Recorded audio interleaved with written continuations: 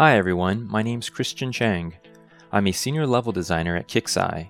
Some of my past projects include Star Wars 1313, Medal of Honor, James Bond from Russia with Love, and America's Army.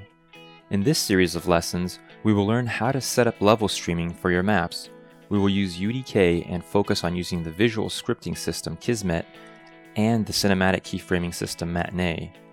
We will start off by playing through a simple map to understand what is level streaming and why stream levels.